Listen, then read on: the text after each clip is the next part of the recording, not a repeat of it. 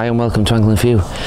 Today you join me in my garden again, in the midst of a little bit of, let's say, an Alan Titchmarsh moment. I've been digging and changing, and as you can see from where I'm filming now, my wonderful new decked area. This is going to be where I can do a lot of my lockdown videos from. It's got the fences to paint today, so that's be all sorted. So you join me today. Actually early in the morning, as you can probably hear from the background with the birds singing away.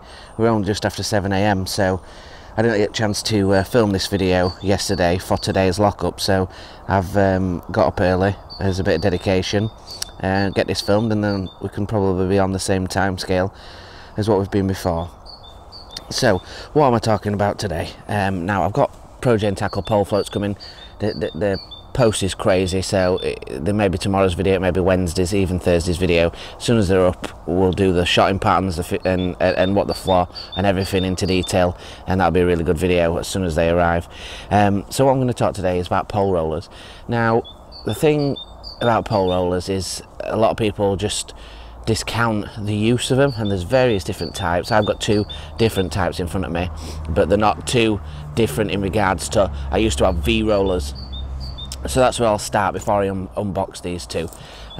V rollers. Now, V rollers I've used in the past, and the V rollers are obviously, as the name suggests, they come in a V. Now, some are less stable than others. I had a Preston ones is what I had. I had the green V, Super V ones, which are the big ones, and the blue ones, which are the size down from that. And they were both on tripods, all adjustable as you'd expect from Preston, and they were good, but if you got a bit of wind or you knocked against, you would find, especially if they were higher up, if they were lower, not so much, but if they were higher up, that they would fall over. They don't seem to be as stable, although they were good for narrow, snaggy pegs where you had a hill or something to ship back to. They were very good for that. So I suppose it's what you want from the roller. Personally, the rollers that I'm going to show you today, certainly the Maver one, are miles better, and I would recommend that's the way you go. Now obviously there's a lot of rollers for a lot of different price ranges, and it's like anything in fishing, the more you spend, the more high quality the roller you get. Now I haven't got the best rollers in the world, I'm not going to say that. I do need to get another one of a Maver style roller, which I'll go into when we open the bags, and it's just how your budget goes. But if you can spend at least 25 quid on a roller, then it's better. If you're going to fish sort of a margin or short pole up to around 8 meters, you probably get away with one, as long as you've got something to rest it on the end on on your box, like a pole sock. Anything above that, you want 2 rollers. And sometimes with 16 meters, if you're doing a straight 16 meter ship back, you'll need 3. But again, that's all subject to how much you want to pay and how much you want to go into it. Buy and sell sites are really good for rollers. There's usually quite a lot on there, and you know, you can usually get quite a good deal. Most good rollers are around the 60, 70, 80 quid mark. I got this one on a good deal, which we'll go into, but I mean, your top stuff, you can be going up like the Reeve, double Reeve, big ones, like 150, 200 quid. So it depends again how serious you are. So enough waffling. We're going to go on to the 2 types that I have, and a little explanation about the ones that I don't have but that look similar. So I'm going to start with this one. Is a Leader GT, and again, this one were around £30, and I'll explain what I used to have when I get this one out. But this one I usually have quite close to the tip of my pole, and I'll show you why. Okay, so this one, as you'll see straight away before I stand it fully up, it has 3 sort of roller bars. Don't know if it's going to stand on the table, but we'll give it a go. Just about. So as you can see, there's 3 rollers, so all these 3 roll and these two roll. Now, why is this important? It's important for when you're breaking down your pole. Now, when you saw my setup video, I had 2 pole socks, and this is exactly why. I can run 2 sections, so I can ship back my first set, split it, and then ship back my second set. Now, why this is good and why this is better than having it. Now, before, the pole rollers I used to have back in the day, just imagine this centerpiece wasn't here and it was just one. Now, if it's windy, or if you're on an angle or whatever, the sections will meet and they'll hit against each other, and obviously it's not good hitting your ends or sliding side by side of them rubbing together. So that's the main reason why I moved to the double-sided ones. Yes, they're a bit more expensive than the single unit ones without the middle bit. With some of the units you can buy out there, I think the map ones you can actually take the middle, and the frenzy ones you can actually take the middle out, and I just find that this is the best way for me.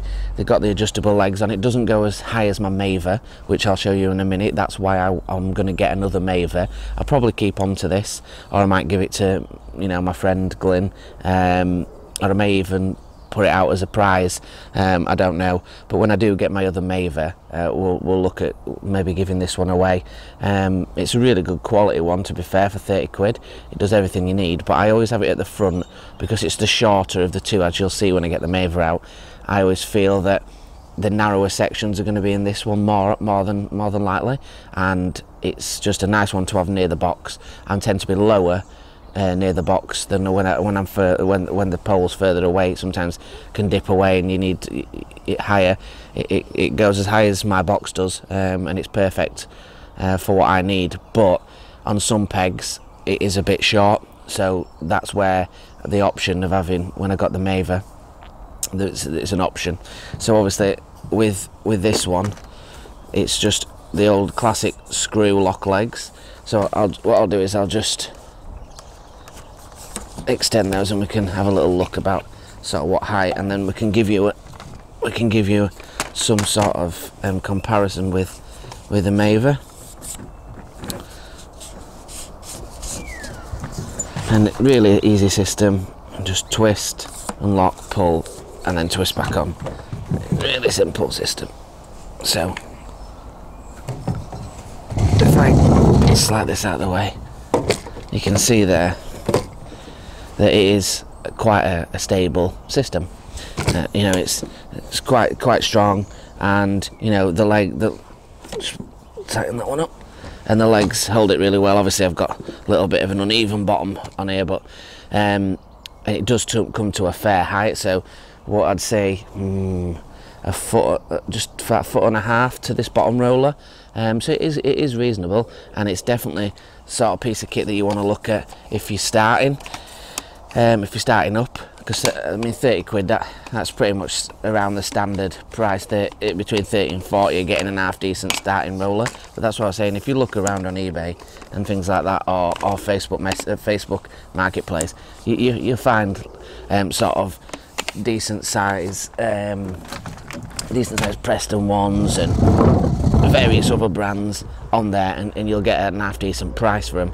So better to start off with a second-hand good one than spend sort of 20-30 quid on one that's average. That's my thought process anyway. But like everything, you're gonna check it anyway. So we'll start off with it next on with the Maver, and you'll all be saying now, oh, it don't match your box and it don't match your setup. I know it doesn't, and it does pain me a little bit. But the reason I got this Maver one was that it were reduced to about 50 quid. I think the normally originally when they came out were about 70-80 quid, but they're probably around the 50 quid mark now. So as you can see, it comes in a nice little bag. This one, there's retaining straps in here as well if you want it. The other one's just like a little sleeve. I'll drop it on there first before we take the legs off. So as you can see, it's got the 3, but it's actually a slightly wider unit, very minimally slightly wider. Probably, in fact, we'll grab the leader. It don't look as wider as I thought it did actually, but it is slightly wider. So we're looking at about 2 or 3 inches wider, so not drastically. The rollers itself are slightly thicker, and the middle rollers have got and the ends have got a slightly tapered finish, so it guides your poling. As you can see, the bearings that are in these are a lot better. This is what I mean when you start to get up to more money. This is where you start to get obviously the little bit more in price in regards to quality of bearings, quality of the foam, all that kind of stuff goes up in price when you grow in price. And there's no way by means is the Maver the best. The MAP ones are pretty tremendous. There's some really good Reeve ones, all different brands. The Daiwa ones are pretty good, the Preston high-end ones are pretty good, but this one, for what I need, is a really good quality one. So this one is a little bit different, and they are a little bit fiddly, so you got to make sure you got your legs out correctly. So this one here, there's a little button, there's a lockout button, which is really good, and that just allows you to know that it's not going to collapse on itself. So I'll just move this table out of the way again. I'll just put him to the side. So move this table out. Already you can see that this one is much bigger, which means this one needs to be near enough full capacity to be the same level. So that's important to think about when you're using 2. I'd obviously got the leader before I got this one, so if I'd have thought when I was there, and I nearly did, of just getting 2 of these, but because I'd had the leader for a certain amount of time, I didn't really think about it. So as you can see, in its main size, it's pretty tall, and I'm going to show you the 2 stages now, because this has got 2 stages here where you can extend. So it's got these lovely little fold out clips, and it does go massive. It's probably going to, with me set down, to be honest, going to be bigger than my head. So it's got 2 sets of clips, like a lot of these sort of better rollers do have, and this one's playing sillies. We've got a bit of mud on this one, so it's not letting me have it.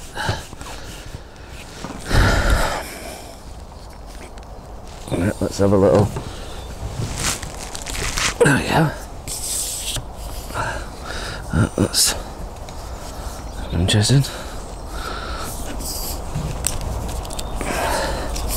So as you can see, it's pretty damn big. As you can see, it's nearly over my head, in fact, and that's just on the first one, and it goes another further in height. So I don't even know if you're going to be able to see it here, if I'm honest.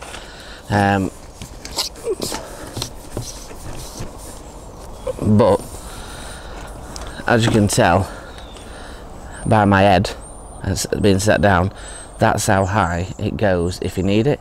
So if you're fishing sort of a venue where you need to get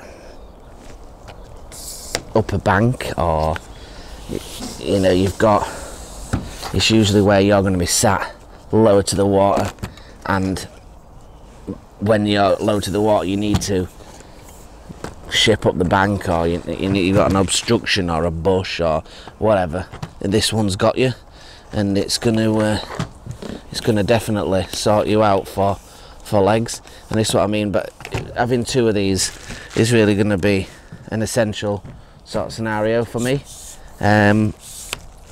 because like I say, I don't fish any venues realistically. A lot of natural venues that I'd be good for, and it'd be good for sort of natural venues if you're going to be in the water as well. If you, a lot of the people who watch that are in Europe that fish a lot of venues where you're in the water, or you may be fishing river pegs and things like that.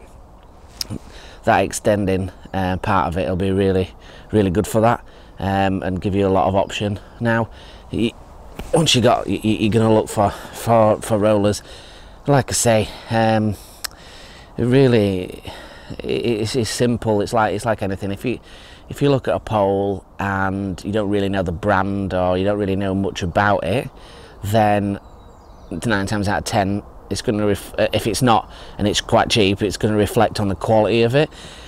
If you're looking anywhere, sort of your big name brands, the quality is going to be there, and that's really as simple as it is. They've just got the means to make things for a wider, cheaper sort of a cost, which makes them being able to do more expensive products, but not as much more expensive, cheaper price.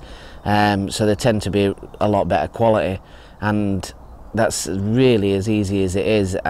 You know, it is, if you go on Messenger, I keep saying Messenger, if you keep going Marketplace on the Facebook groups, or you go sort of on the eBay, you've got a great chance of just getting a really good deal of something second hand, as long as it's in good condition. You have a look through it, and you know it is how it says it is, and there's no chunks missing out of it and stuff like that. Then you know, it's your quid's in really, and it just makes for a better quality stuff. And also the things with like the Mavers and the Prestons and all that, the frames are a little bit heavier, which is really good for wind. You just allows you not to blow it over, and these ones are great because they don't catch the wind as much, and also they've got a wide base, so it gives a lot of structure, and less likely to get knocked over. But for me, I would go, in conclusion, down the double route. It's so much better, so much safer for your pole, shipping 2 sides down, and if you're fishing a short pole, you can even have your landing net handle on there, and you know, your pole on the other one if you really wanted to. You know, it's multi-use. But yeah, that's just a little quick one on that. As soon as those pole floats will come, then I'll get those out. If you've not seen the Matt's piking video, just give it a go. Even if you're not into piking, it's just a good watch. So give that a go. Join us on the Facebook group, as always. There's had lots of new members on there, which is really nice to see. Join us on the Instagram, share those photos and things with us, and we'll just try and keep these lockdown videos coming as much as we can. And thank you very much. Like and subscribe. See you on the next one, guys. Tight lines.